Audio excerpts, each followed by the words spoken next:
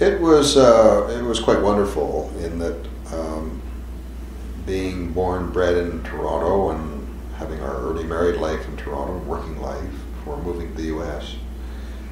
You could still take Toronto on your own terms, still your town. And we got to know Lewiston and Buffalo and Youngstown to some extent. We got to know Hamilton to some extent, and it was really, in many respects, the locus of a web of all kinds of things to do. It was great. It was more rustic, certainly. It wasn't terribly sophisticated, although the Shaw Festival was going great guns. The new theatre, of course, opened in 1973, and that put the Shaw even more on the map. We were very involved in observing that and participating in certain things, including the Queen's visit and all that sort of thing. The school was just up the way, Parliament Oak, literally 2 blocks, so it was great for the kids. The traffic jam at that time was probably 2 cars, not 3 cars. Where now it's perhaps 5 or 6 cars. CNC Yachts was going great guns. That was fairly close. You could smell the fiberglass every now and then as boats were being completed, etc., etc.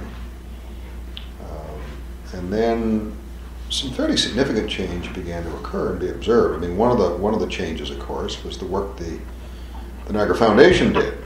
Moving homes. I remember the Campbell home being moved from the main street, for example, being put on Dorchester. I remember, obviously, the apothecary being completed, etc., etc.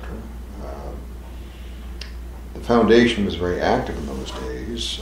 Usually every year they had a project of some sort that would result in some home being restored, moved in some cases, etc. We were lucky too in that about then the town was, observed to be a tourist town. Tourism was growing.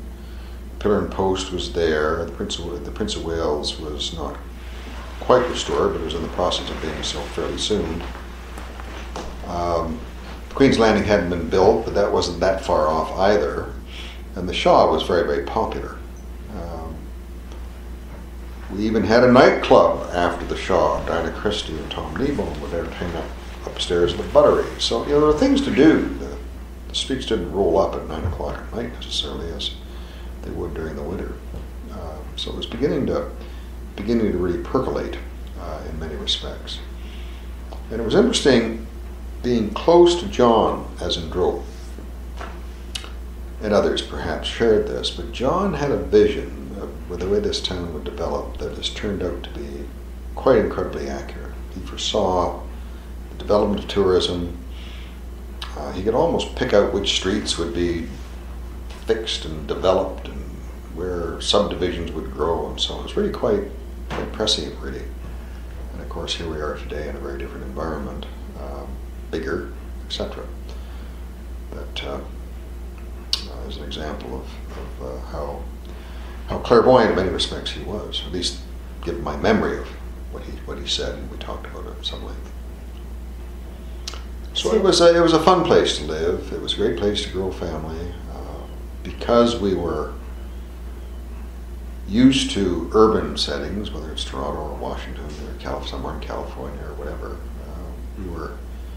we were comfortable in moving out. There was a whole cadre, still is of course, of people that the city was St. Catharines, and maybe Niagara Falls, but usually St. Catharines, and Toronto's a place you wouldn't go because it was too crowded and so on.